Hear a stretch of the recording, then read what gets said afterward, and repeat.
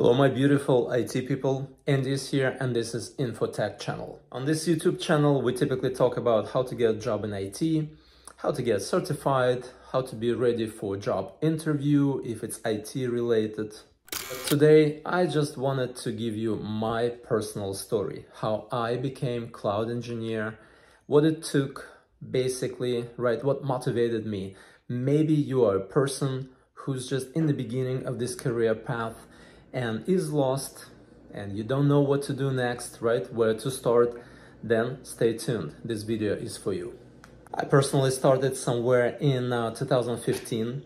I just noticed how cloud services are skyrocketing, IT companies getting super rich, right? They hire more and more people. Amazon Web Services stock was start flying up to the sky, through the roof. So I decided to jump on that train, right, and get a little bit of fun for myself. And of course, I needed some motivation.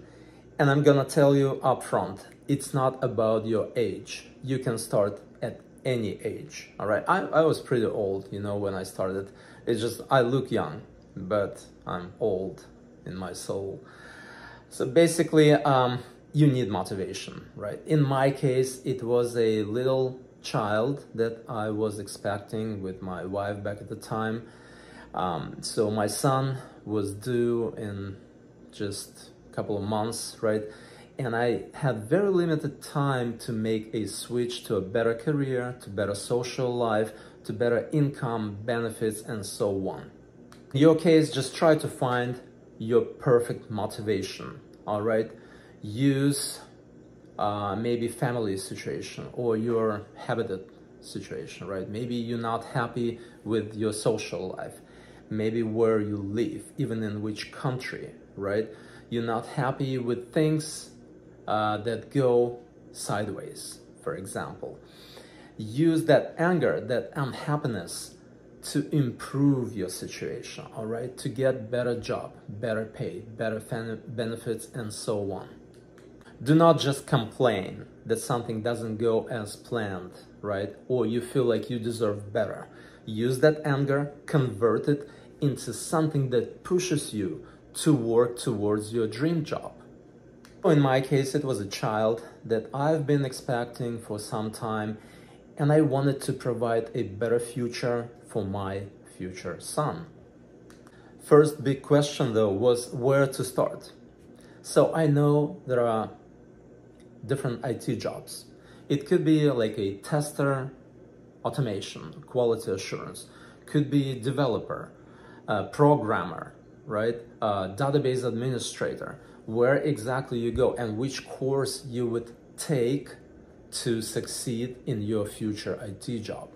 So I decided to Google and find out what's out there. And I created a profile. You can take any reputable IT job market website like ziprecruiter.com or glassdoor.com or monster.com. Create your profile without uploading resume, right? You're in the very beginning. And in the search for job box, type these different professions. For example, tester, automation, DBA, database admin, developer, and so on. Pick a couple of jobs from the list on top and read job description and requirements. Then compare, all right? The best way to pick if you don't know where to start is to just compare job requirements and descriptions. If at some of them, for example, you like some descriptions for database admins, at least you understand some basics, what they talk about, right? Some 1 out of 5 requirements is so familiar for you, just go for that job. After you compare them, you would have a feel what is your path. Well, I personally liked database administration. First of all, it limits you to knowing only one database engine, which was already a little bit easier, right? Not that much neighboring services, maybe only storage, right? And some kind of application that's connected to your database. So it's easier to visualize, it's easier to understand, even without having technical knowledge. So I found courses that were pretty close from my place. I suggest taking it in person because aside of studying your requirements and your database engine, for example, you also create a network of people who are interested in the same thing as you are, right? So I found some people who were interested to become DBAs, database administrators. And then I quickly searched through the class and I pinpoint a couple of people who are actually very willing to learn, that are very motivated, same as I was. So I talked personally to these people and I created a smaller group within our class, and we would assemble together separately from the class or before the actual lesson, maybe 1 hour before, and we would practice and do mock interviews for each other to become sharper and better at what we do. I also found a friend who was already working as a DBA for some kind of bank, so he had some experience and he already passed the IT-related job interview when he was on job market. So he knew exactly what I need to succeed.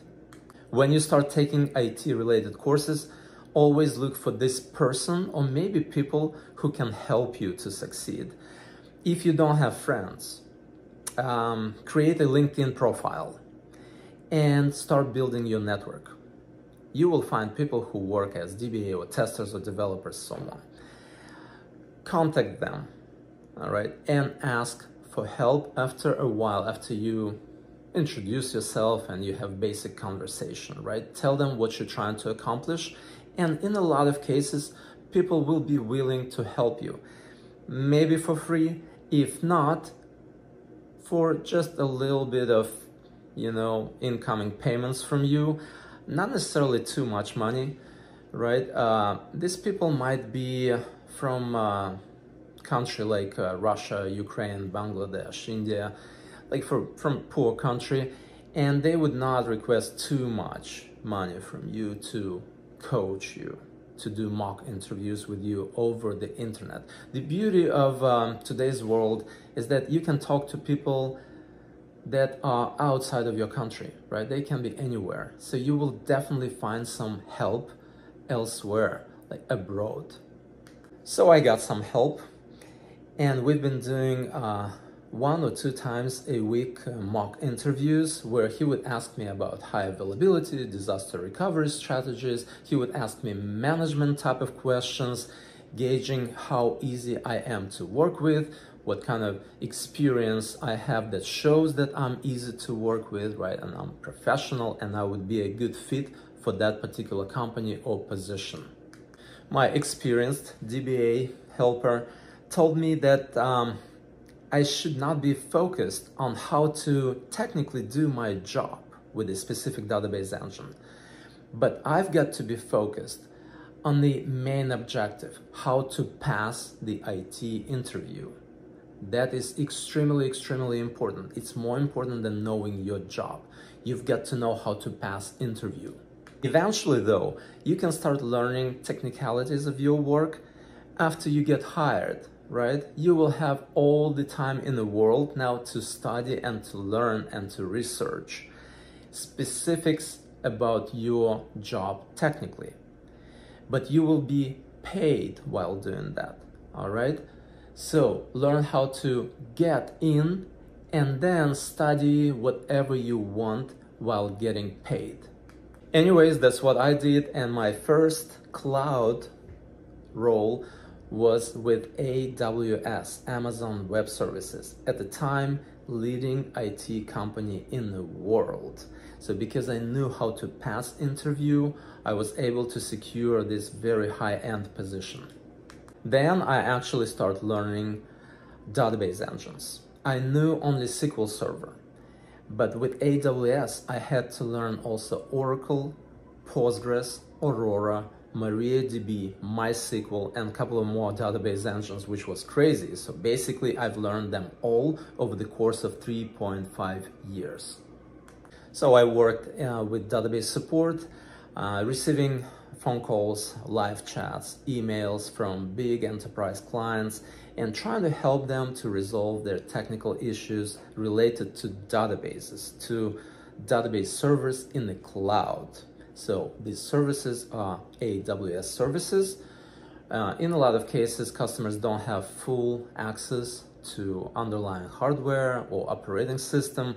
That is why they had people like me who would go inside, have access to their environment. I did not see their data, but I saw their environment. I could monitor performance of their database.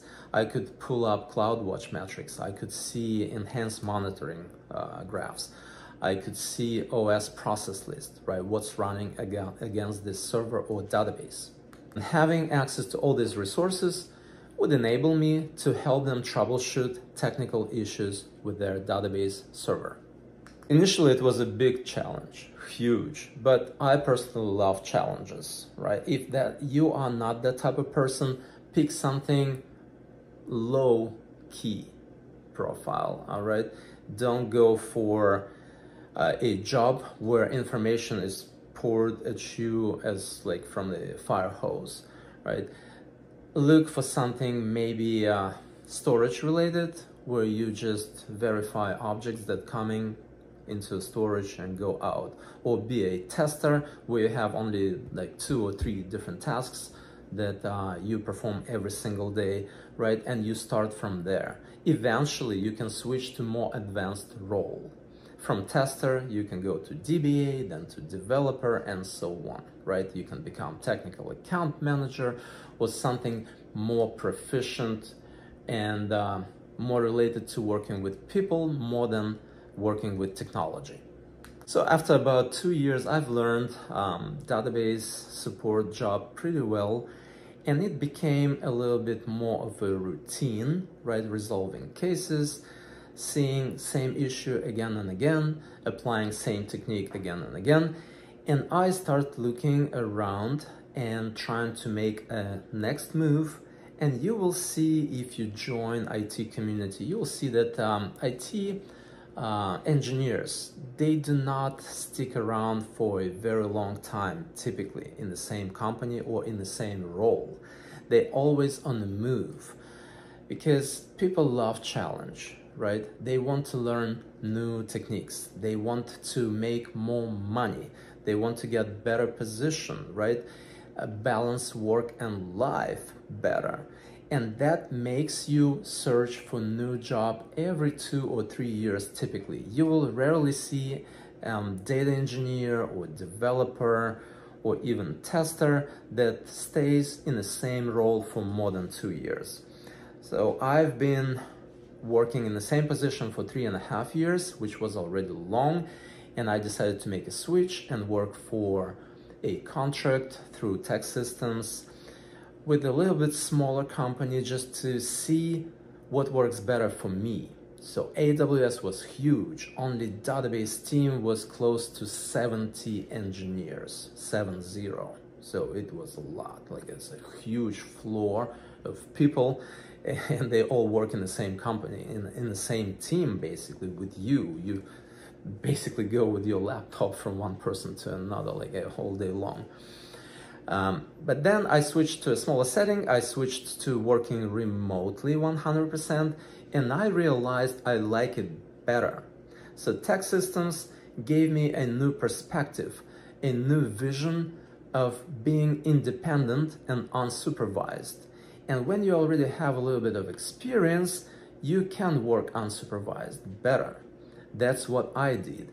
So it brought more balance between my work and life because I had a small child to take care of, right? So I needed that time and flexibility and be able to go and pick up the child from daycare, right? Or from school, and then bring him back. Or if he gets sick, I would be able to be more with him.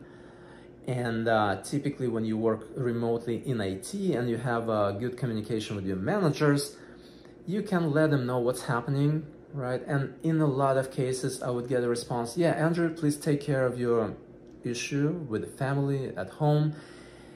And we want a job to be done, but you can do it a bit later. You can do it later in the evening at night, in the morning, right? What we care about is to get the job done. When you will do it is your problem. After working on a contract with tech system remotely 100%, I realized I need to make one more adjustment. So now I knew I like working remotely. I like working from home or from whatever place in the world I want to go to. I can connect through VPN and just work from any country, any place in the world.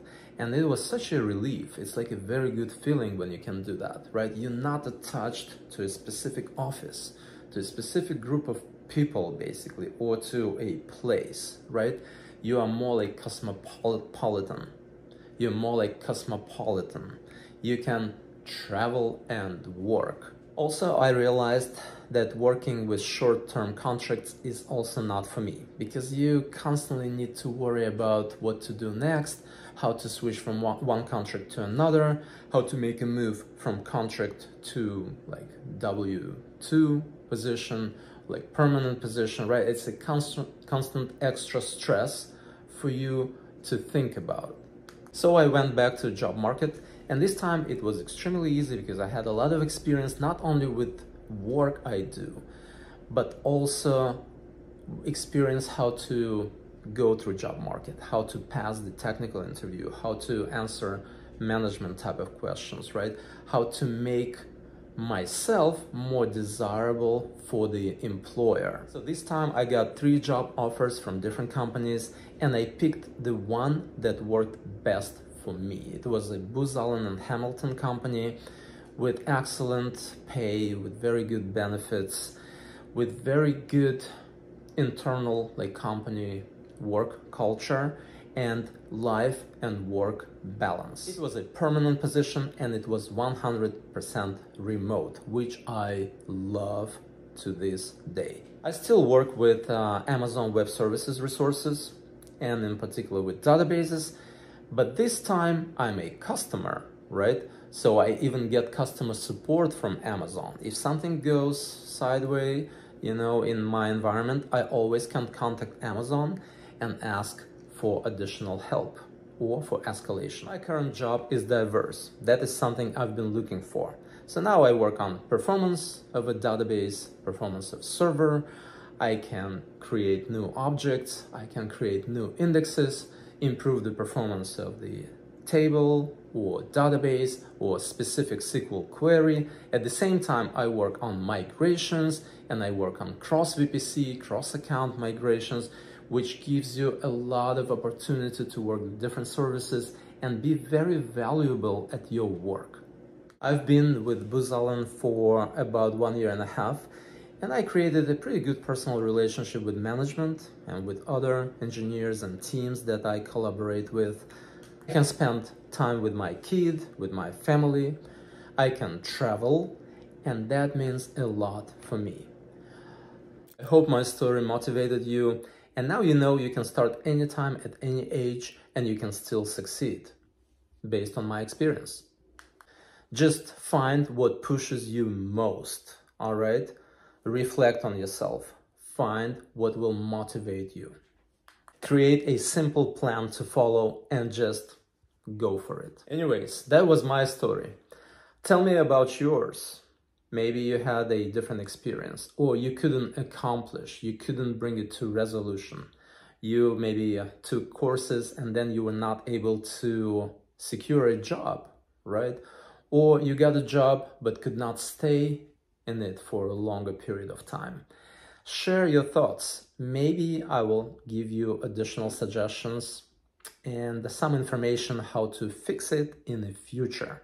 Until then, take care and bye-bye.